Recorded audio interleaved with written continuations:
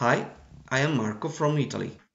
For this hackathon, I decided to create an app related to make cities and human settlements inclusive, safe, resilient and sustainable. In our cities, great amount of trash are produced every day. To reduce waste, we know that we can recycle a large part of the garbage we produce. On the packaging of the products we consume, we often find codes or descriptions that are not always easy to understand, especially if you come from another country and don't know the language. I created this app with my city, Venice, in mind. Venice has around 50,000 residents and every day just as many tourists visit.